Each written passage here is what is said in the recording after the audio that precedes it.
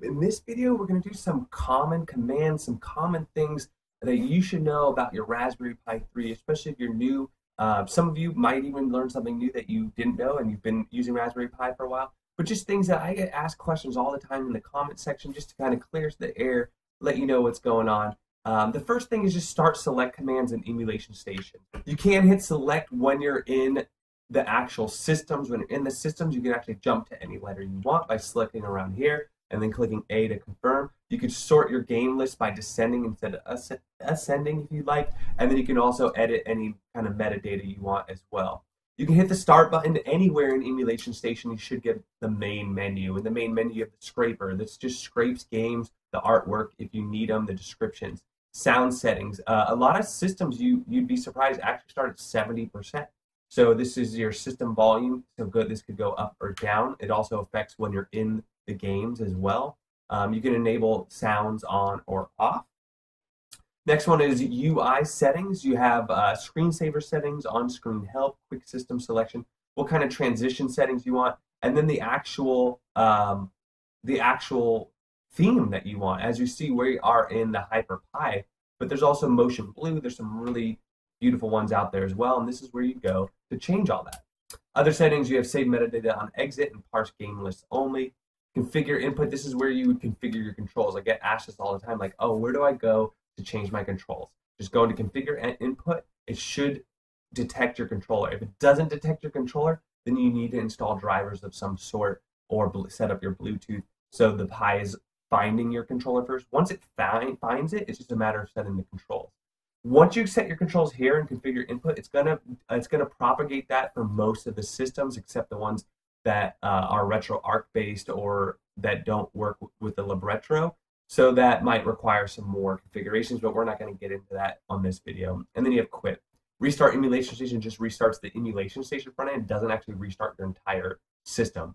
Restart the system actually turns off the processor, turns it back on, total restart. Shut down, shuts it down. Quit Emulation Station brings you into the main menu. So another really big thing of where most things are at in Emulation Station is the RetroPi menu. And within the RetroPi menu, you have the option to change your audio settings, to hook up your Bluetooth devices, to install new themes. You have the file manager, which is a kind of similar like Windows Explorer for a computer. You have Raspberry Pi config. There's some interesting things in there about the actual Emulation Station and some advanced settings. RetroArch is available here. But the biggest one where you're mostly used is the RetroPi setup. Within the setup, you can update your actual script. Right now, we're on 4.1.12, as you see, it says version. And you can go ahead and how to update that is you would say update RetroPi script, and then update all installed packages. That'll not only update the script, but also update all the installed packages, the latest and the greatest. All your packages are in here. You can see some videos I've done on adding new emulators and things like that. That's a whole video in itself, and I have those on my channel if you're interested, how to install additional emulators. Configuration and tools, the main thing you're going to be going into here for is resetting your controllers. So, for example, I go into Emulation Station here, it resets your controller. Samba share is a way to transfer over ROMs fairly simply. Splash screens, Wi-Fi, a lot of things in here if you need to access them. Okay, so let's just back out of here. Back. And then perform reboot is on here as well. So that's what you have in RetroPi setup. Now, sometimes you get kicked out of Emulation Station, and one way to do this manually is just quit Emulation Station. And when you quit or something happens, you get brought to this screen here. And as you can see how hot the CPU is here. You can see what day it is, all sorts of other things going on, how much available space you have on your micro SD card that's in there, and you're at a command line. Now this is all Linux based, so if you need to learn a command, you can just go into some sort of Linux tutorial or Linux database. You can learn all sorts of things. But some of the most basic things you're going to do is just Emulation Station. If you just type Emulation Station, the Pi will just go ahead and boot into Emulation Station. The same thing will happen in a track mode. If back at that previous stream, you just type in the word a track. And so instead of going to Emulation Station, it's going to boot into a track mode. Both are just two different front-end systems for your Raspberry Pi. And the command line as well. Now, if you get here and you just want to shut down your computer, you don't want to necessarily go back into Emulation Station, one of the most common things that I do is shut down. Now, you have to type sudo first. Sudo basically means that you're the primary person and you're saying you do it, override any kind of permission controls to get through there. So sudo shutdown is an easy way to do it. The only thing with doing it this way is it's going to have a 60-second timer. So it's not going to actually shut down for a full 60 seconds. So if you want to shut it down within 60 seconds, there's a couple commands on here. I think probably one of the easiest ones to do is this one here, which is sudo shutdown space h now. And that's going to shut it down almost immediately. My green light's blinking. I'm just going to tell you when it's actually off. Solid green, off. Okay, so as you see there, it takes about 3 to 5 seconds doing it that way. Where if I was not to put the dash H now, it would have taken a full 60 seconds to boot down. So there you go. There's a faster way to shut down your Pi. Next thing is, how do I get into a track mode? Well, your image does have to have a track mode pre-installed on it. If you just downloaded the regular download, the noobs or whatever it is from the retropie.uk, that does not come with a track mode. The HyperPi though, and the Motion Blue does come with a track mode. So to do that, you just go to that RetroPie menu, and here we are, and there's a switch to a track mode. So I'm just going to click this and press A. And not only is this going to boot us into a track mode, but it's also going to set it as our default boot, as you see in the upper left-hand corner there.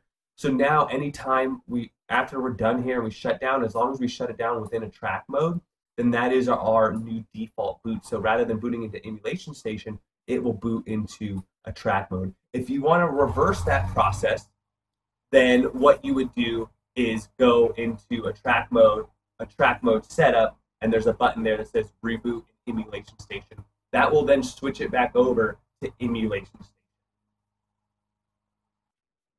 So here we are in the HyperPi track mode, similar to any track mode. I'm just going to hold down the analog stick here and get down to exit. Now, if you press exit here, it's just going to take you back to that command line. So now that you know those tricks, you can just type the word a track to get back in, or you can type the word sudo shutdown now and get back in and totally exit the Pi if that's what you want to do. Some other really common things are going into a track mode setup here. This is where you would go back to Emulation Station, and this will set it to the default boot. You can also configure your Wi-Fi, show your IP address, go into any configurations you want, audio settings, add a Bluetooth controller, change your intro video, go into that file manager, generate your favorites list. There's a whole video on that, by the way, generating your favorites list. Check my videos if that's something you want to know more about. You can reboot the system, and you can shut. This is an easy way that I shut it down typically, is in a track mode image. Just go to RetroPie setup, shut down, and I'm done. I don't have to type anything, don't need a keyboard, very simple. You can also update a track mode. Updating a track mode is separate from that RetroPie update script that I showed you. This simply updates the track mode front end. It does not update the RetroPie script. Those are two different things, just so we're clear. So that's pretty much all that's here in the setup here. Now, the other common thing is to go into the actual track mode setup that you're seeing here, the configuration, the controls. It's going to be tab on your keyboard, or let's see what it is on these controllers here. It depends on the image, but oftentimes it's one of these upper buttons here. Yeah, so here it is, my right. Well, my right button goes to there. Okay, it's my left trigger. Got me to this menu here. You are going to use your analog stick to move around. Those people who have any issues setting up your controller doesn't work in a track mode, it's because your controls aren't set up here under controls. And so you go into controls here, and then here's all your controls. The main controls being up, down, left, right, forward, and backwards. Forward meaning you want to select something, and back means you want to get out of the menu you're in and go backwards on a track mode. Those are the main ones. But you can see here there's some other ones you might want to use, like add to favorites, toggle menus, skip a couple letters, things of that sort. Displays, if you want to get rid of or add collections and displays in the way your main track mode wheel looks, this is where you're going to find it here. If you want to mess with any emulator settings or generate a ROM list or artwork or things like that, you'll find it here in the emulator list. Some of that stuff you do have to do off off of this. You have to do it through your computer, but some of it can be done through here as well. You have some sound settings, intro settings, screensaver. There's some plugins that you can play around with. There's the scraper, and then in general, you just have your language, a couple other settings you might want to play with in here, and you just hit back, and then as you can see, now we're back into a track mode. So this is a really overview of a track mode and emulation station and how it works. I think if you just know these few simple things, it'll really help you out. The next thing you probably want to look into is RetroArch and how RetroArch works. That's if you're having issues with like arcade controls or N64 controls. That does go through RetroArch, or has its own, or Dreamcast. It has its own settings for controls. So that can be a little more difficult, but there's videos on that as well if that's something you need help with. But this, if you know all these little simple things, you can get your way around a Raspberry Pi very easily.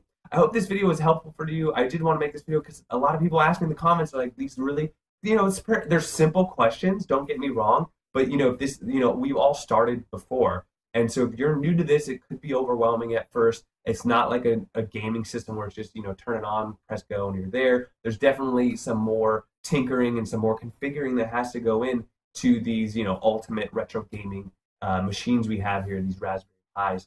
So if this video was helpful for you, give it a little like. If you subscribe to the channel, I'd really appreciate it. I have a lot more videos like this coming, as well as you can see I've made a lot, and I suggest you check those out as well. And we'll see you on the next one.